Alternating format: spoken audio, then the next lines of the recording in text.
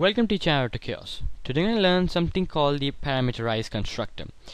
Now, in order to understand this concept, you need to learn what's a constructor. Now, there's a video on my channel entitled as Constructor, so make sure it's recommended to check that out.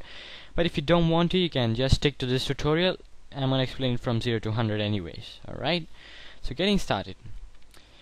So what I'm going to do today is create a parameterized constructor. Now before we do that and I explain you what is a constructor again, I'm going to declare a class. In order to declare a constructor, you need a class. Alright, class, my class.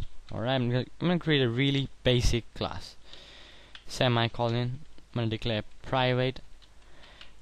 And you know what, you don't even need to declare private. If you don't declare private, it would still, as default, consider these elements as private, because this is one property of the class. If you don't put an access specifier, it would declare it as private. So that is a tip for you. Okay, and now in public, here is where you declare the constructor.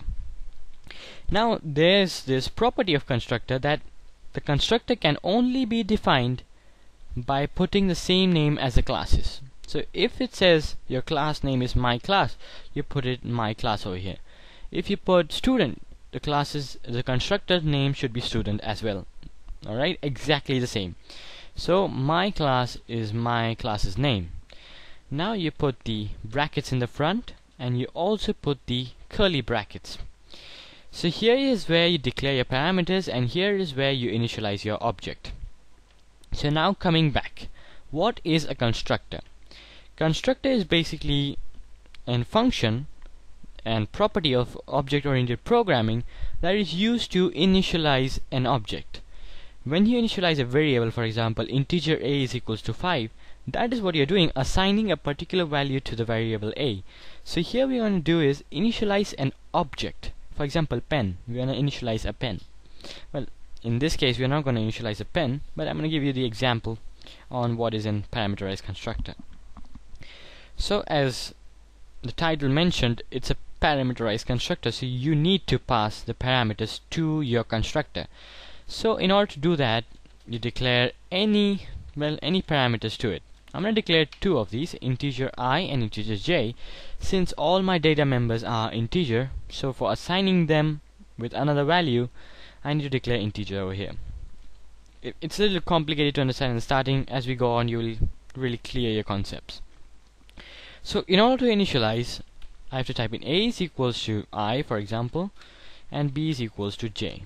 So now what I've done here, whatever value I pass to this constructor, it's going to assign it to a and then to b. So if I pass I is equals to 5, it's going to declare a as 5, and if I pass j is equals to 10, it will declare b as 10. Alright, so that is basically what initialization is. It's nothing really difficult in that. Alright, so this is our constructor all prepared and ready to run. All that we need to do is create an object. Now a constructor, you don't even need to call a constructor, it gets called automatically. That's the great thing about constructor. You don't even need to write a special function in order to call that. And one thing that I'm going to do is write a small function over here in order to display the variables a and b. Nothing difficult over here. Show to parameters, and let's say cout, right, a parameters b. So for the spacing, I've put in that in. Alright, so just for displaying the results of a and b, I've written this function. Now all I do is create an object, my class m, for example, and then all I have to do over here is pass the parameters to m. I can pass 2, 3, 5, 10, any integer value basically. So let's say I'm going to pass 5, 10. So what this constructor will do is assign 5 to a and 10 to b, since it's in the respective order I and j. So let's put the semicolon in the front, and we are also going to call the show function that we written over there. Make sure you put the parameters in the front, alright, the brackets, because this is a method. That's it, all I have to do. Now I run the program. You don't need a semicolon. Alright, so I'm gonna run the program. and as you can see, 5 and 10. So any integer value that I pass to this particular argument, it's going to put these to these parameters, assign those values to a and b, and that's how you initialize an object. It's that simple.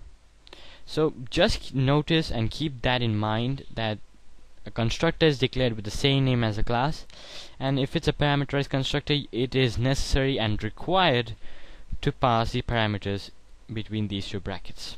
So just keep that in mind. So anyway, this has been your channel Dr.Caos. I hope you like this video. Rate, comment, subscribe. Thank you very much.